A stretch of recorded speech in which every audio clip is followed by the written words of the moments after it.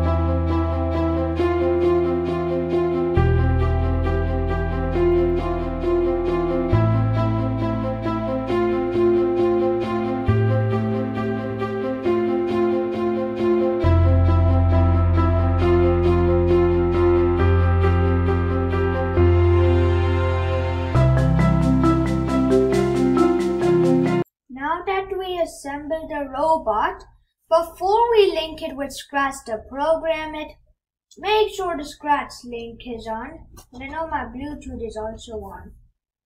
Scratch link. Okay, good. It's in this corner here.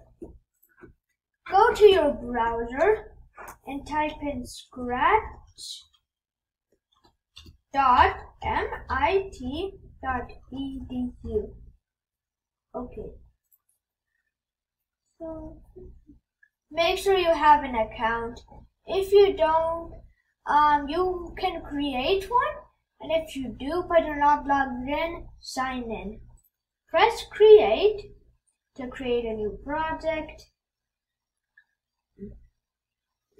Okay, now go to the Add Extension button and click Lego Boost. After that, press Start Searching and click the button on the Lego Boost Hub. You can see it searching for it. Sometimes it might fail, but it's okay. It has problems with connection sometimes. So now we need to work on the code. Now I'm going to create a variable called flag, but you will always start with this my variable. If you don't want that name, right click on it and press rename variable. And we're going to name it flag. Okay. We want to show flag. And let's go to when green flag clicked. Go to variables and get set flag to 1. After that, we need a forever loop.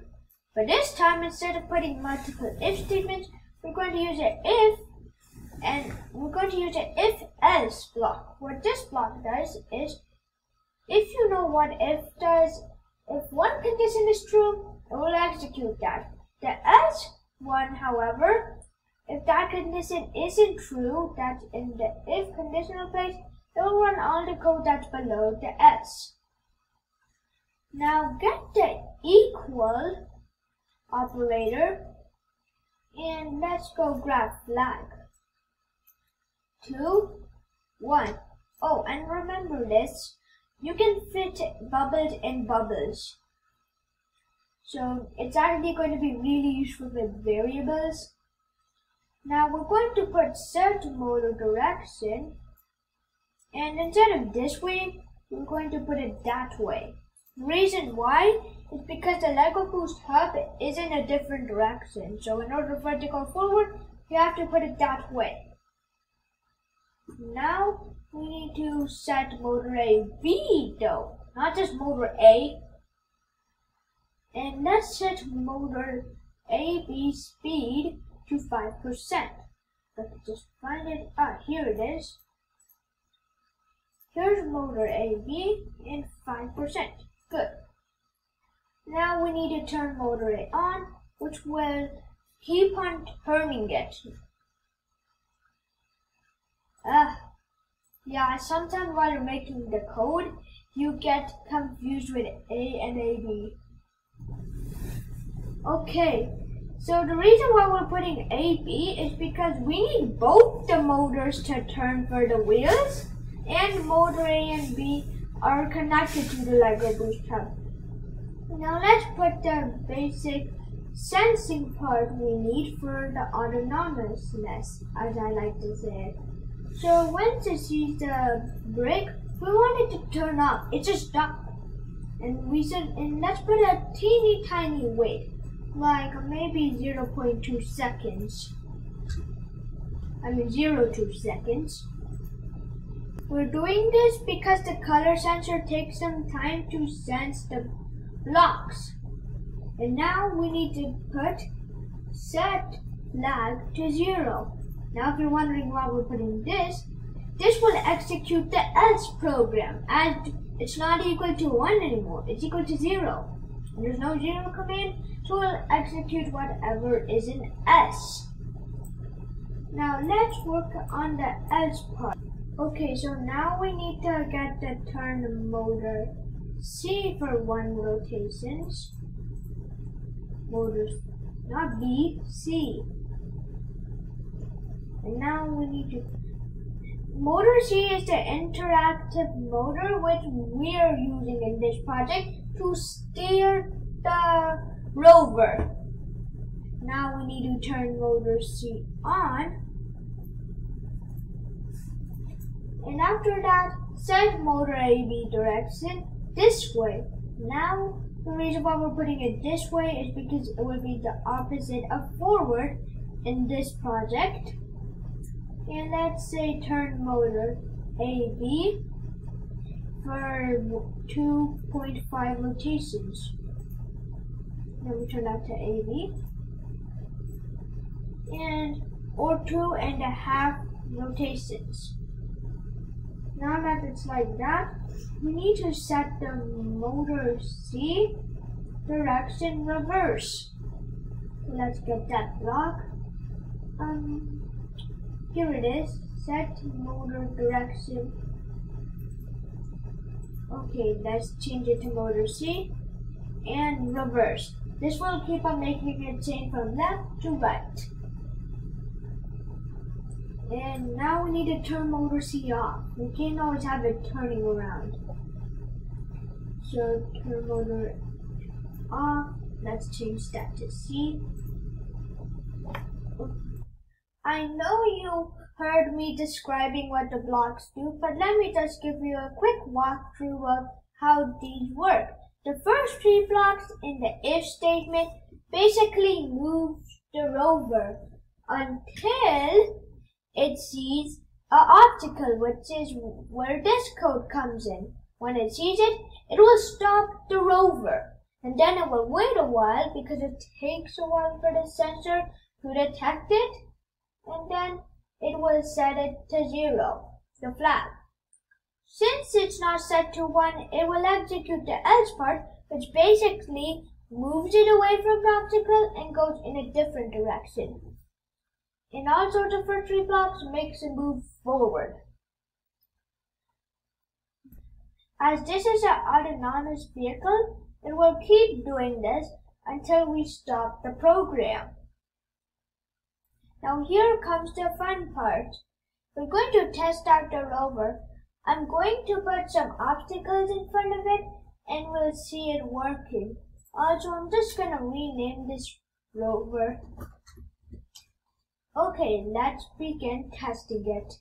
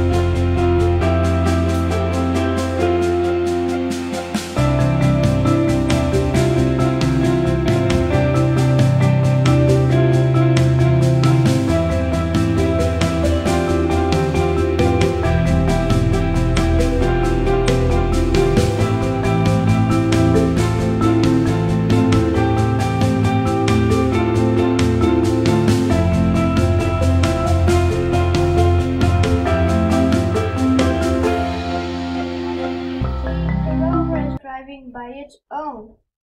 You can change the values of your rotation and speed in your code to see the differences.